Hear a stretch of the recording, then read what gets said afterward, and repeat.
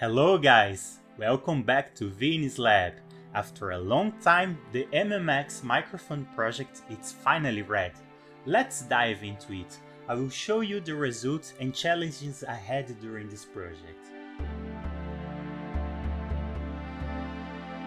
So, after 3 months working back and forth on this project, it's finally here. The Vibraphone microphone I promised you guys. Now you can see and listen as well. And yes, it's the microphone you are listening right now. Let me know in the comments below, how do you think it sounds like? To understand the journey, let's have a look into the different schematic interactions this project went through. The first schematic I showed you guys in the first video on the series was impossible to simulate. It was based on the preamplifier for the AKG C470. Still, the results on LT Spice were not convincing, and Razvan and I could not figure out the issue. So we moved to a 2 op amps design. So now you can see the second design we worked on. The first op amp had a dual purpose functionality, being a selectable high-pass filter with cutoff frequencies of 20, 7 and 130 Hz and a gain stage of 10x. The second one was working as a buffer and single-ended to fully differential converter. I selected the lowest noise as possible audio op amp from Texas Instruments, and that was my first mistake. The mistake I made was I ignored the quiescent current of that amp or model, and it was 20 milliamps.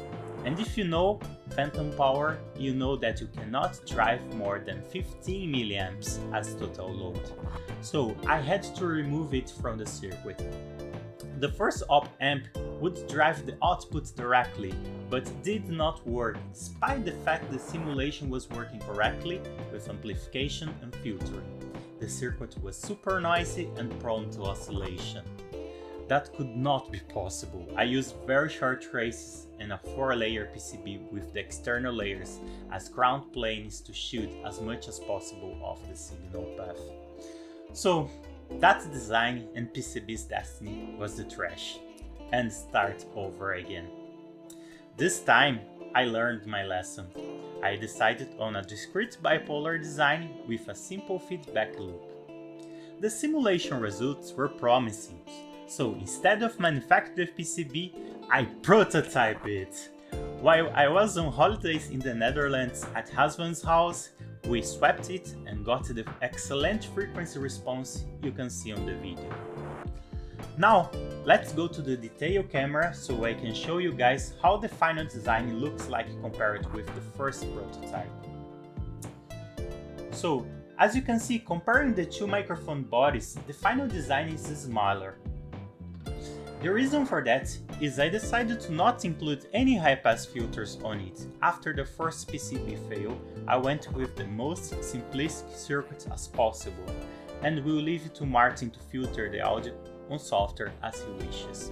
The new PCB looks excellent, and I made the microphone pads on a way I could solder the capsule directly on the PCB, increasing reliability over transit, since MMX will travel the world. Now I will assemble the second one and let Wilson protect them during the trip from Germany to the south of France. If you stayed with me until now, I have a gift for you. All the project schematics, PCB and mechanical drawings are available on Vinny's Lab GitHub. The link is in the video description below. Also, I'm leaving below a link for our Discord server, where you can access the public channels and see what I'm working on and interact with the community. If you like this video, please give it a thumbs up. And if you wanna support me, please consider to join Vinny's Lab Patreon, where you can access those projects before anyone else and also collaborate on the designs I'm working on. By the way, did you watch my last video about the YAG laser?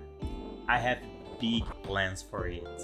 So subscribe right now to the channel so you can keep yourself updated with what I'm going to build with that laser. I see you on the next time.